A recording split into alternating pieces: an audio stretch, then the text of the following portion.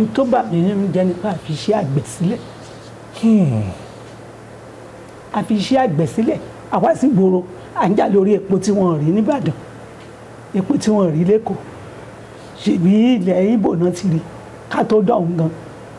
Ṣé Ìgbò ní kógun jà wá pé ká padà? So tiwa mójútó.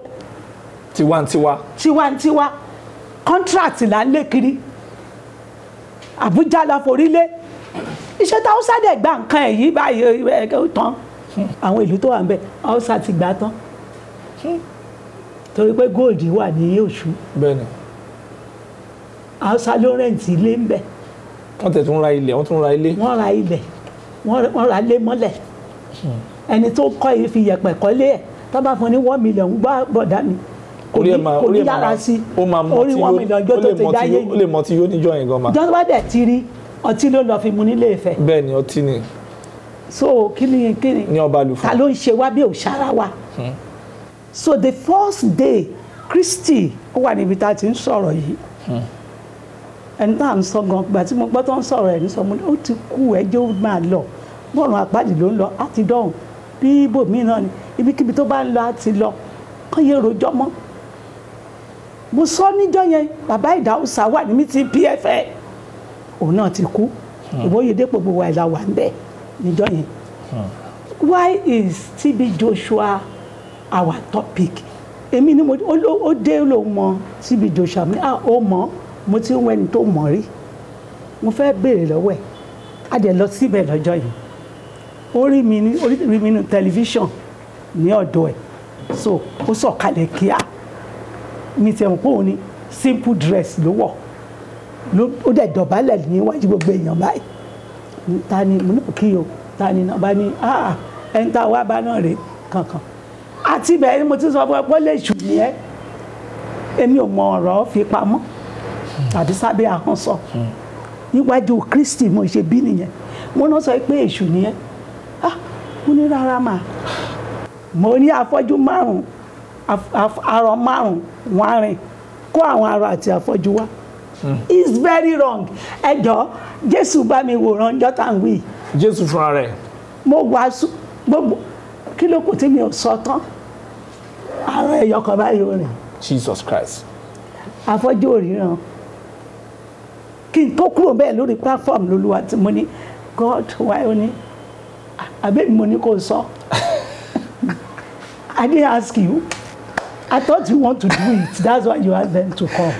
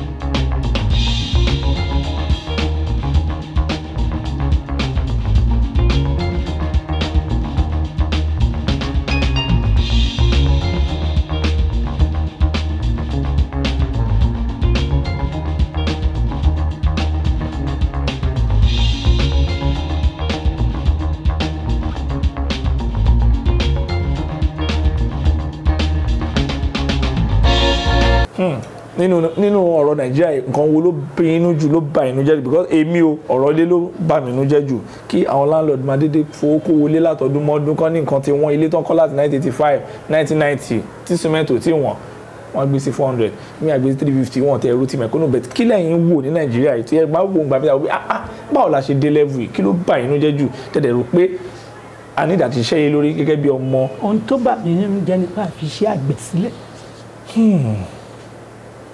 àfiṣẹ́ àgbẹ̀ sílẹ̀ àwa sì gbòòrò à ń jà lórí epo tí wọ́n rí nìbàdàn epo tí wọ́n rí lẹ́kọ̀ọ́ ṣèbí ilẹ̀ Ìgbò náà ti rí ká tó dọ̀hún gan ṣé Ìgbò ní kó gun jà wá pé ká padà so tiwa mójútó tiwantiwa contract là ń lé kiri Àbújá la forí lé iṣẹ́ táwọn sáde gba nǹkan ẹ̀ yìí báyìí ẹ̀ tán kò parí. kìràkìtà tán dẹ̀. kìràkìtà tán wọ́n ní ká padà lé wa.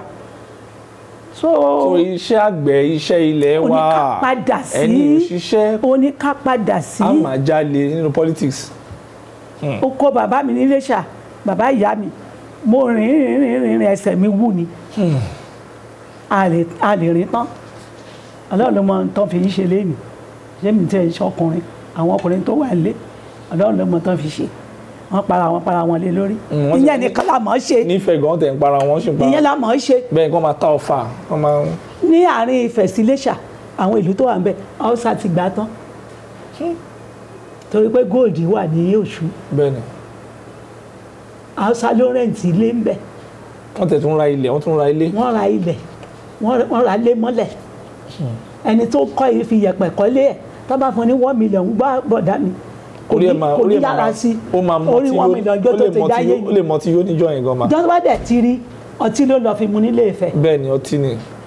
so kí ni ní ọba àlùfáà ta ló ń ṣe wá bí òṣàrà wa kò sí tó ṣẹlẹ̀ náà nìyẹn àwa là ń ṣera wa kò sí èpè kan èpè ti tán orí ẹnìkọ̀ọ̀kan tó bá fọwọ́ fa èpè lèpè ń jà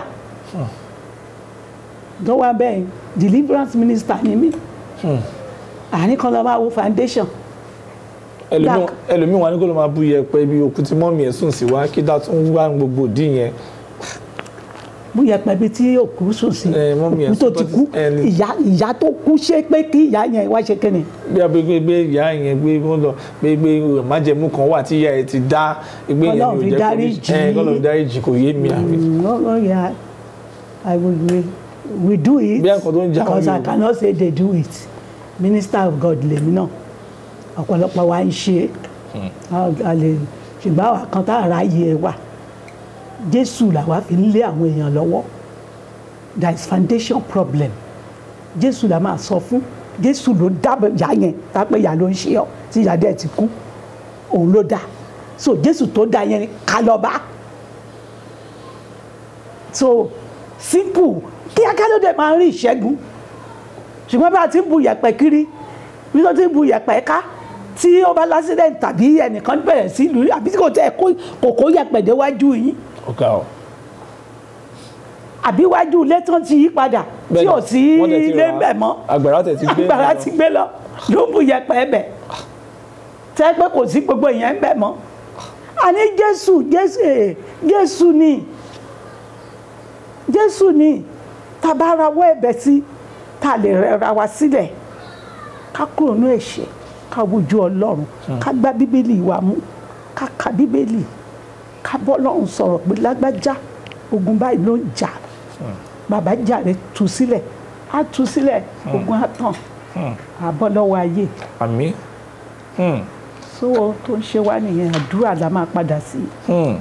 ká tó parí lọ́rọ̀ Nàìjíríà mo fẹ́ ká sáré yà bàrà bá ọ̀rọ̀ kan because ìgbà tí mo rí last time tí mo wá torí pé ní meeting ìjọ yẹn ní àṣẹ mẹ́rin bàbá because wọ́n ti ń dàrú nígbà yẹn already. a ní pé ká mo wá sí ọ̀dọ̀ yín sìn because ẹni yẹn ó kàn ìṣèfàyè lẹ̀ ní June 5 and adẹ̀wò pé ìṣẹ́gun náà ni fún ọ̀pọ̀lọpọ̀ but kò yí àwọn èèyàn so nínú ìwé yìí láti wá rí wọ́n ní the TB Joshua I know Deception of the Age Unmasked by Evangelist Bola Odeleke ó wá kọ níbì kan orúkọ yẹn kan yọ ọ́ bẹ́ẹ̀ ó ní Bishop Bola Odeleke mo ní kí ló ṣẹlẹ̀ ó ní there was a time a former devotee of the synagogue exposed TB Joshua when he documented his experience at the synagogue and launched a book titled Synagogue of Satan in the Church of Lady Bishop Bola Odeleke of Pentecostal Church of God, Isolo, Lagos, Nigeria.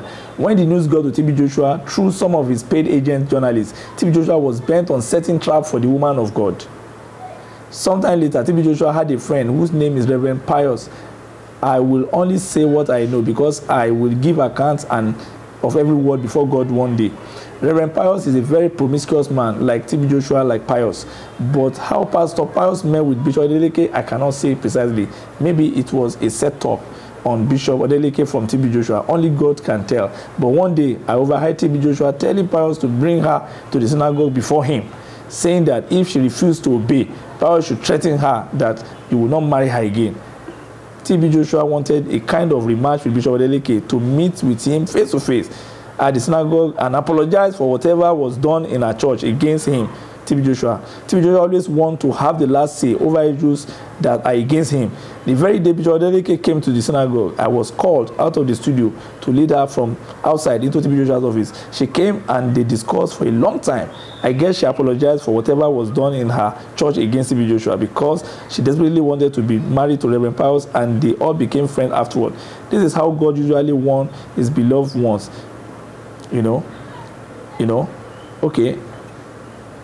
Afterwards, she came visiting TB Joshua's couple of times with Reverend Pius and also came along with her teenage daughter to the synagogue. Whenever TB Joshua and Pius gossip her, they would laugh loud. I heard when TB Joshua was asking Pius one certain day if he had not encroached on the bishop's young daughter, and they both laughed hysterically. When Pius started misbehaving towards the woman of God, the bishop, it was an arrangement between TB Joshua and Pius, but the bishop did not know. She kept visiting TB Joshua to help her intercede before his friend who were in love with another younger lady.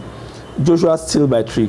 TB Joshua usually uses trick to dispose people of their personal properties, and because many are gullible, they fall for it. TB Joshua will promise to give them the privilege of sitting in front row of the church area, so he gave them a title of Super A Club.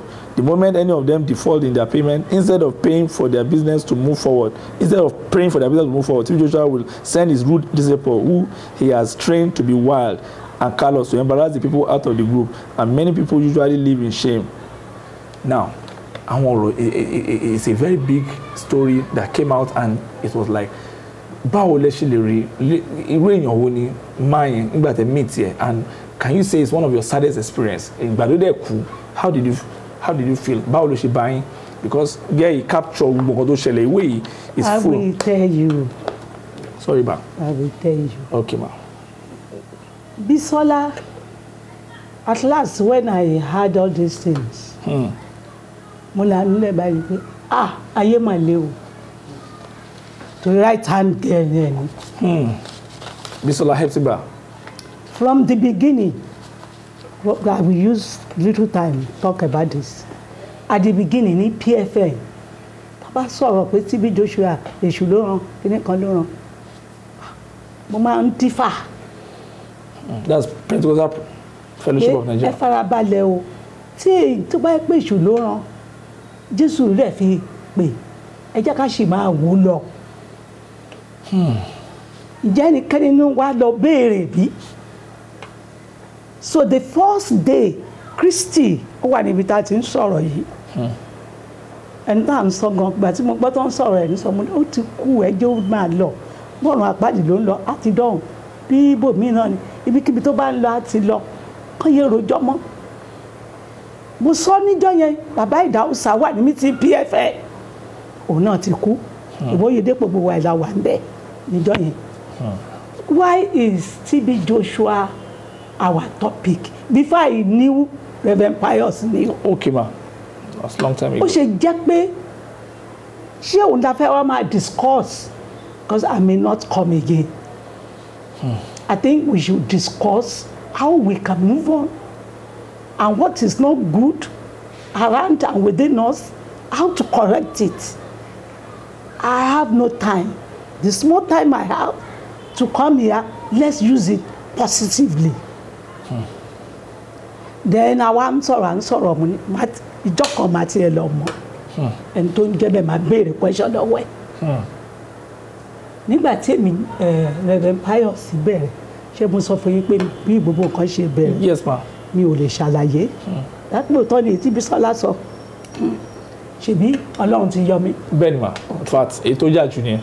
Ok èmi ni ó dé ló mọ síbi Joshua mi ó mọ mo ti ń wẹni tó mọ̀ rí mo fẹ́ béèrè lọ́wọ́ ẹ̀ a dẹ̀ lọ síbẹ̀ lọ́jọ́ yìí ó rí mi ní tẹlifíṣàn ní ọ̀dọ̀ ẹ̀ so ó sọ̀kalẹ̀ kíá mi ti mọ̀ pé òun ni simple dress ló wọ̀ ó dẹ̀ dọ̀bálẹ̀ níwájú gbogbo èèyàn báyìí ta ni mo náà kí o ta ni náà bá ní ẹni tá a wá bá náà rè kankan àti bẹ́ẹ̀ ni mo ti sọ fún ẹ pé lè ṣù ní ẹ èmi ò mọ ọ̀rọ̀ fi pamọ́ tàbí sábẹ́ ahọ́n sọ níwájú Kristi mo ṣe bí nìyẹn mo náà sọ pé èṣù ni ẹ mo ní rárá mà ó káwọ́ sáyà bí eléyìí mo ní wọ́n ní èṣù ló rán ẹ níṣẹ́ nítorí bẹ́ẹ̀ mo ṣe wá pé ọmọ kékeré ni ẹ kéré tó lọ gbà fún èṣù Ọlọ́run náà fún yàn lágbára Jésù tí ó ṣe ìdájọ́ gbogbo wa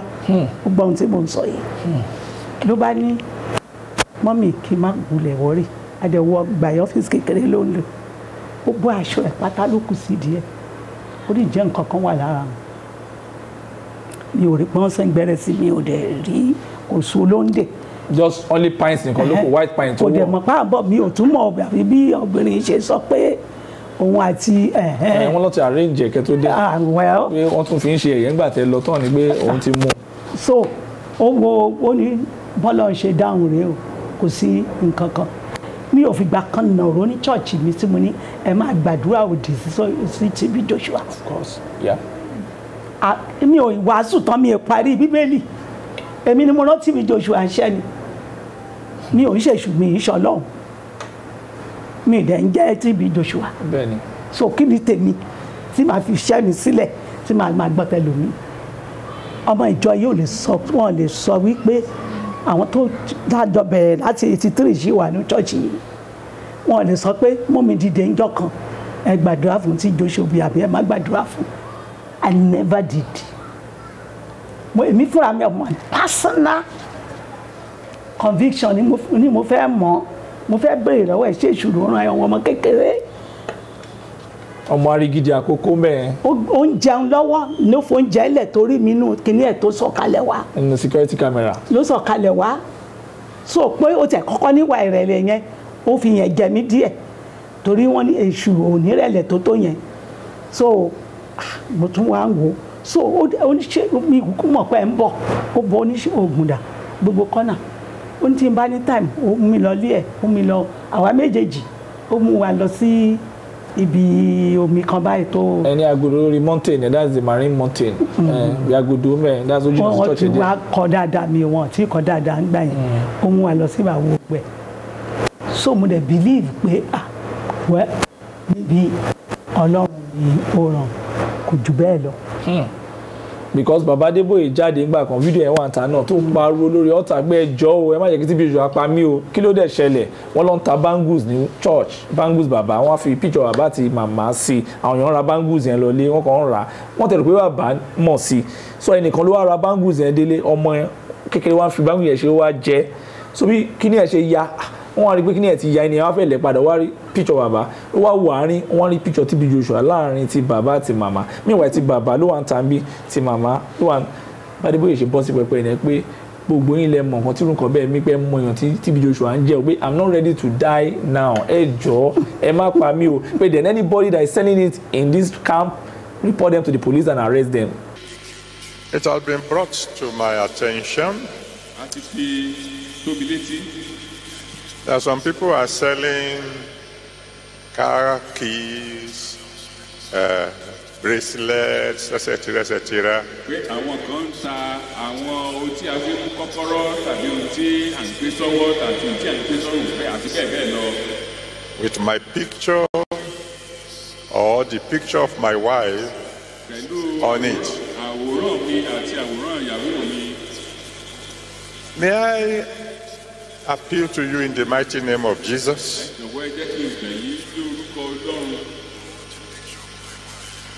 Don't buy it from them. If you have bought them, throw them away. If you see those who are selling them, report them to the police. I didn't send them. I have nothing to do with them. I am an ordinary man. I am not God.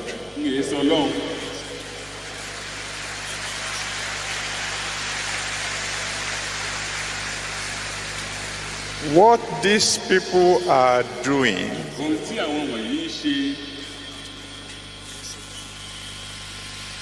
can lead to serious trouble.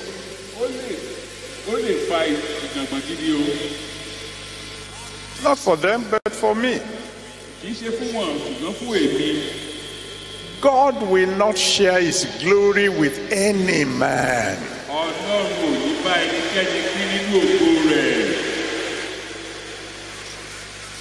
If at any time God senses that a man is trying to share his glory, that man is dead.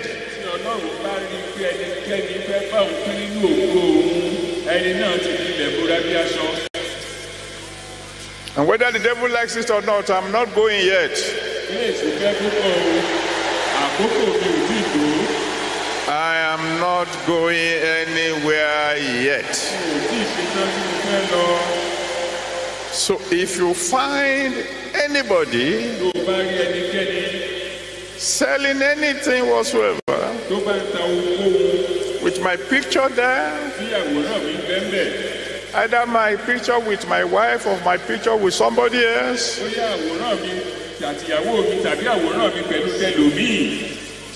report them to the police.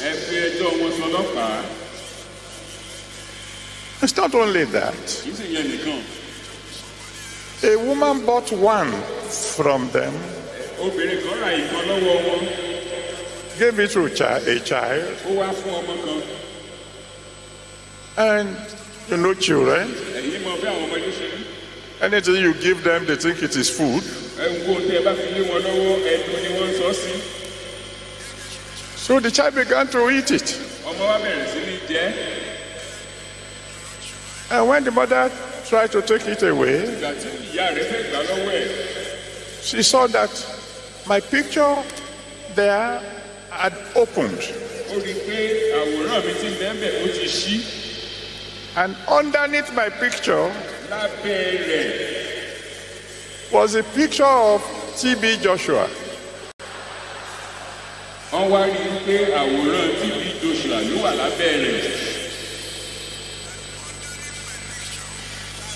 And you know what that means.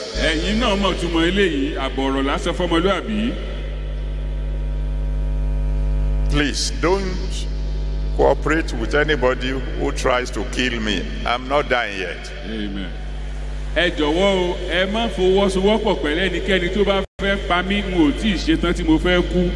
So if you find anyone selling this thing, tó bá rẹ́ ẹnikẹ́ni tó ń ta àwọn nǹkan wọ̀nyí, report them to the police. Ẹ jọ̀wọ́ ẹ fẹjọ́ wọn sùn ọlọ́pàá. Do I hear amen to that? Ẹ sọ àmì kí n gbọ́. All right. And Baba was so serious. We're talking about 7-8 years ago now, or is it 10 years ago? Baba Jade, the video is there. To So I don't know anything about it. So plan.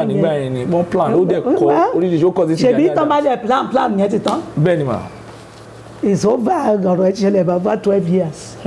Or more than that. So I plan any. Ọlọ́run ti ṣe ìdájọ́ ìgbà tẹ́ gbọ́ bí ó ti dé kún ẹ̀ báwo ló ṣe ń gẹ́gẹ́ bí ìránṣẹ́ Ọlọ́run tó jẹ́ alágbára náà tó ẹ̀dẹ̀ mọ̀ pé tó jẹ́ olótìtọ́ ìránṣẹ́ Ọlọ́run báwo ló ṣe bá yín. Ọkùnrin yẹn kò sí bó ṣe fẹ́ bá mi mo ní àṣẹ ọkùnrin tí ẹ lè kú mo ní kò sẹ́ni tí ò lè kú láyé o tó bá lágbára ìjọ kan ni yóò di wẹ́lo pé ó sì lọ náà nìyẹn ó dẹ̀ parí nìyẹn mi ò dẹ̀ ń bẹ̀ nìkẹ́ni sọ. Because there is nothing to talk about it. Yeah. It's not Jesus. Sherry, mo ní ìwà kan I don't talk about ministers of God. Torí a lè ní Olúwa kọ́ ló pè kó jọ lọ́hùn. So kò kàn mí. Tí mi ò ń ṣe Ọlọ́run mi dẹ̀ ń ṣèṣù. Àwọn méjì tó lè pè èèyàn náà nìyẹn. So ìgbà tí mi dẹ̀ tí tán tí mi ṣe Bọ́lá lé tí sọ́ọ̀nì mi ò jẹ́ bẹ́yẹn. Ṣùgbọ́n mo jẹ́ ọmọ Ọlọ́run. Ọlọ́run dẹ̀ fi agbára rẹ̀ gbọ̀ mí tí ṣe agbára rẹ̀ ní mímọ́. So ó kú bó ṣe iná ọ̀run àpáàdì náà fẹ́ fi kẹ kan fi kẹ ọ̀run rere ló lọ kan fi kẹ èyí tó bá jẹ́nu méjèèjì àti mú kan by now. But I can't judge him. You cannot judge him. No, I can't judge him. Àgbà tí Pius ti lọ lòun náà mi ò ti bá mi sọ̀rọ̀ even before then that just sọ̀rọ̀ mọ́. Gbogbo ìgbà yẹn bóyá ń bá yín sọ̀rọ̀ ṣe máa ń exchange ideas lórí church any other thing kí lè rí sí. That is not to discuss with him about church. Okay. Because mo jù lọ. Nínú iṣẹ́ ìránṣẹ́. Ní gbogbo ọ̀nà iṣẹ́ ìránṣẹ́ ọjọ́ orí mo jù lọ.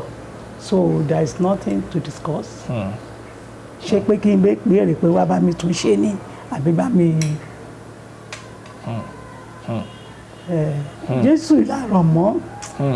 Ṣé rí gbogbo àkókò ìmọ̀ yẹn tó bá ní nǹkan kan tí mo ṣe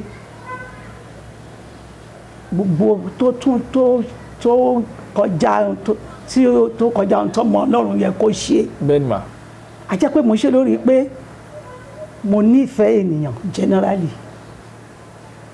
Ò bá poor, ò bá rich tí mo bá pàdé ẹ̀ máa bẹ̀rẹ̀ rìn.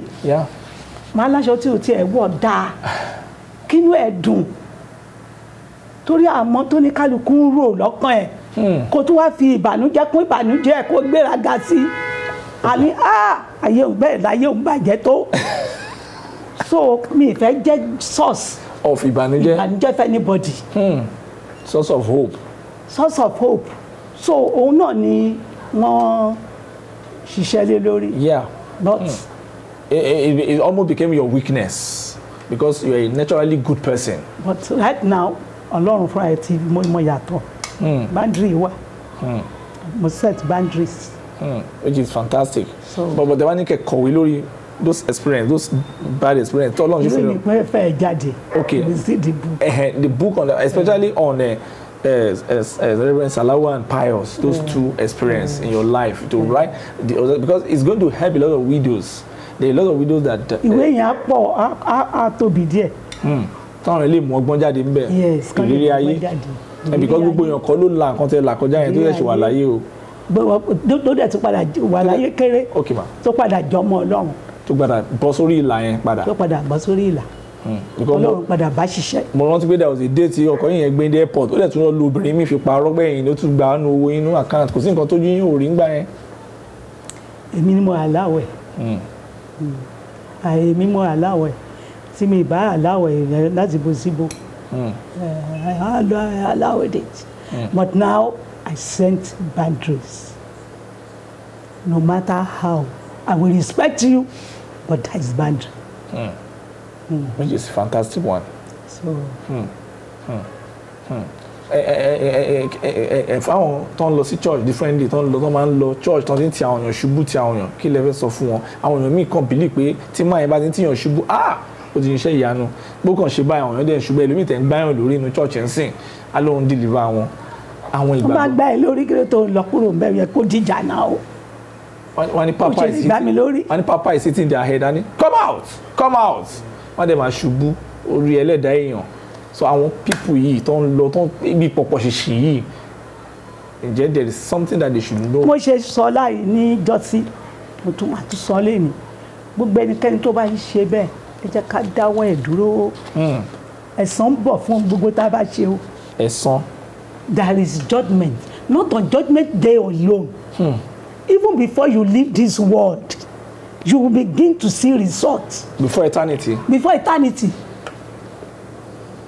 So if you are one of those that push or one lẹ́pa bẹ́ẹ̀ni àti ṣubú kò ní ìdí ọ̀rọ̀ ẹnu. Fake miracle experts. You don't need it. Tọ́lọ́run bá lóyún tọ́lọ́run ìjọ kan mo sọ lórí pulpit mo ní tomorrow Ọlọ́run ló mọ̀ tó tì mí mo ní afọ́jú 5 aríran Bọ́láńlé ẹ̀bí Bọ́láńlé ló ń ṣe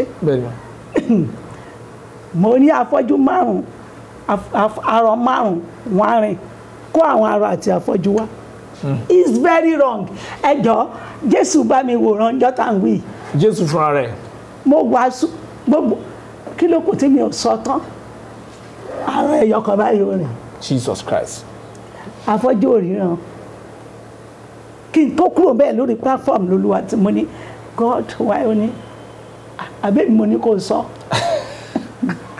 I didn't ask you I thought you want to do it that's why you asked them to come. Maybe you want to use some other power to make it happen.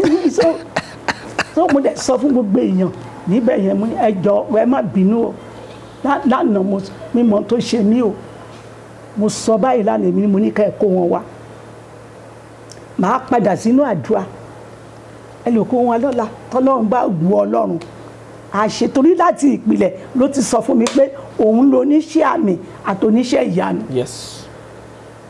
èmi náà mo kọ́ ara kí n ṣe máa sọ mo imitate. Imitation, yeah. Imitation ni mo ṣe débẹ̀.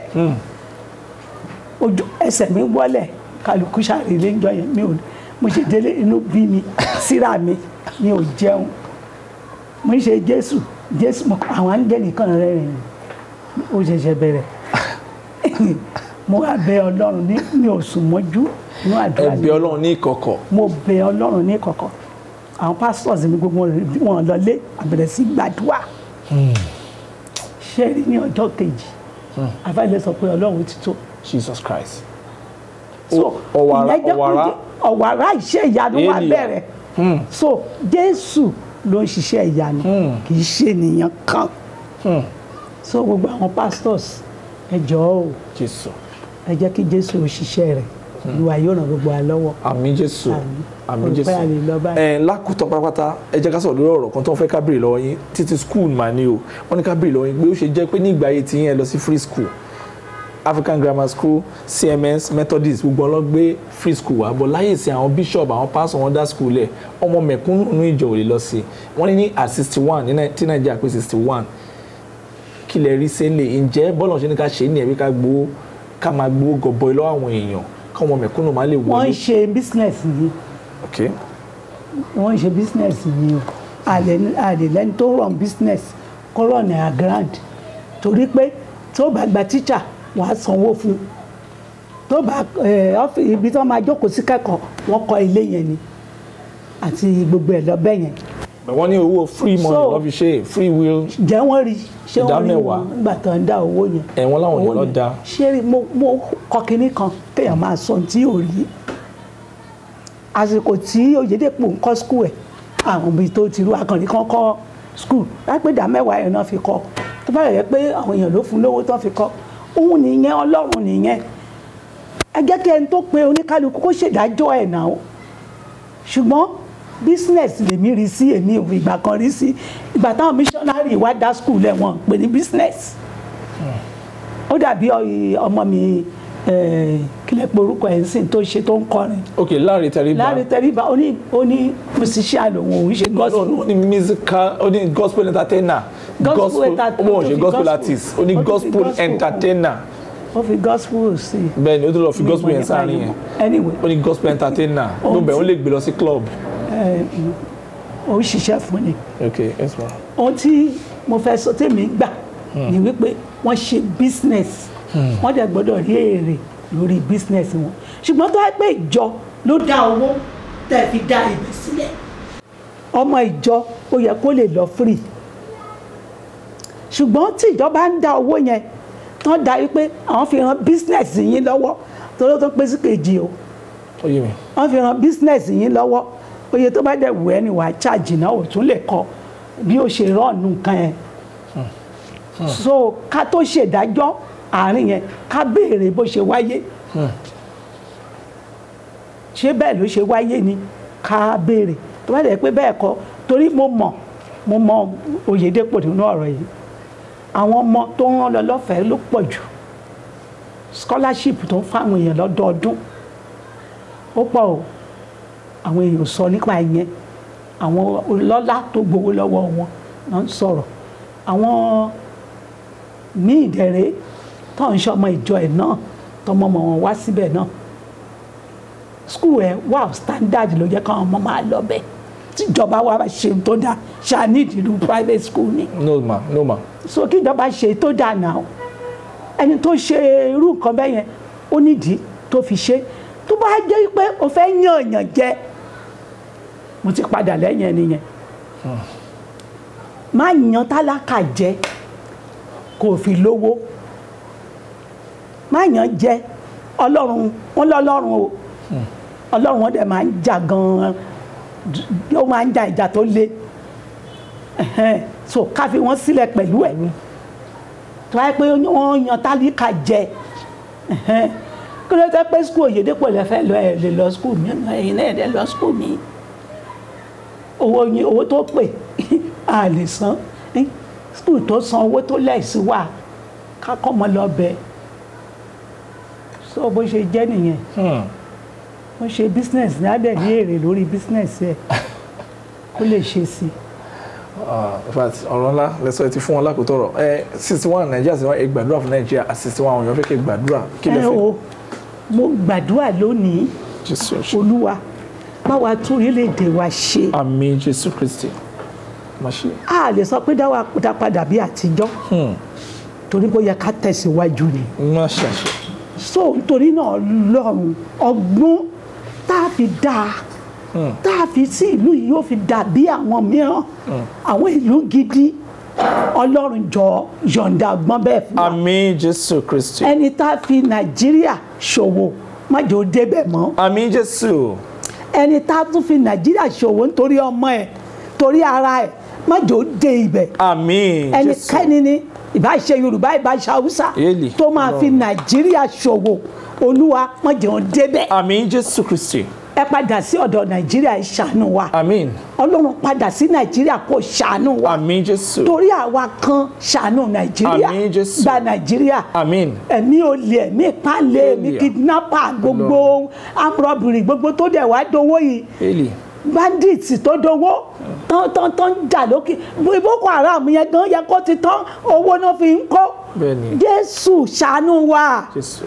K'Olúwa kó ṣàánú Nàìjíríà ó gbà á ní tòótọ́ kí Nàìjíríà ó dẹ̀ wá lọ́rùn kí ìlú wa ó rojú kó tòrò kí ilẹ̀ Yorùbá dára kí Ọlọ́run ṣàánú ilẹ̀ Yorùbá bá a ṣe jẹ́ àgbẹ̀ yẹn àgbẹ̀ tó lówó ni wá tá à ń ta kòkó láyé àtijọ́ lówó ńlá kòkó sì ń ta warawara Ọlọ́run jọ̀wọ́ máa wà tún orílẹ̀-èdè yìí ṣe gbà wá Olúwa a ó máa dúpẹ́ ní orúkọ Jésù Olúwa wa. àmín àmín àmín ní orúkọ Jésù Kristi. hallelujah. hallelujah hallelujah hallelujah. Ògo ni fún Jésù. Ògo ni fún Jésù Kristi. Well, it has been a very lovely, wonderful, more spiritually insightful and revealing moment with our mother.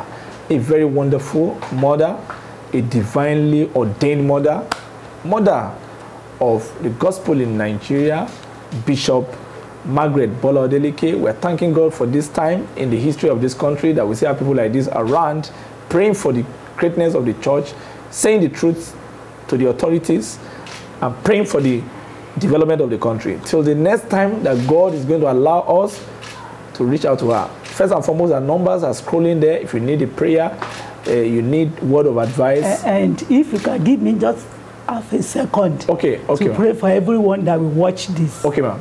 She's going to pray for everyone that's watching, that's going to watch this now.